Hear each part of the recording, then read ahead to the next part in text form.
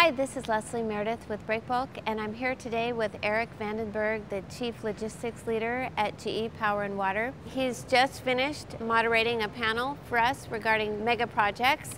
So tell me more about the approach that you're taking with your own division at GE.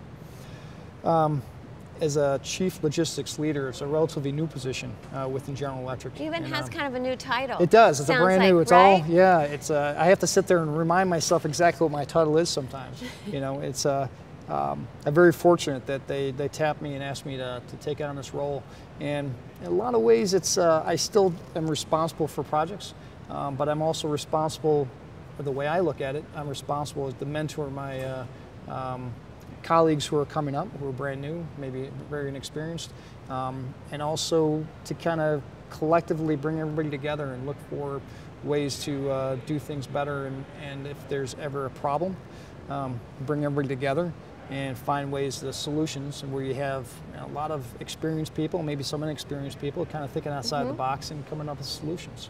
And I think also try to, with the training, bringing in people from outside. I made a lot of contacts this week where, you know, I have people from the rail industry, and I have some marine surveyors, and even the maritime security.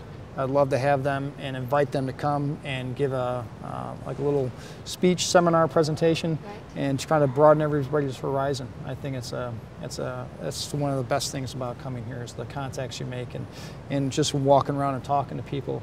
I got some great ideas to help further educate the people in my group, and hopefully you know, they'll all learn from it and they can take it away and disseminate it on. Right. That's good. Can you just talk a little bit more about your lessons learned approach?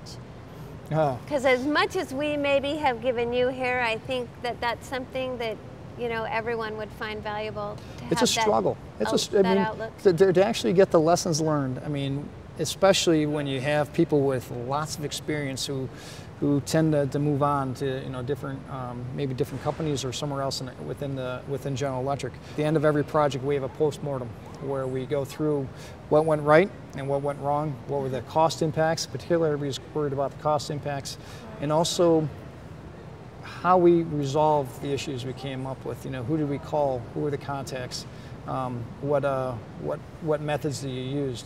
And then this goes into a database so that when future projects are being discussed, we all go back to projects in that region or that country so that we can kind of revisit, sometimes painfully, revisit what we did and how we resolved it, and make sure that we're on top of it, we know what's coming down the pike.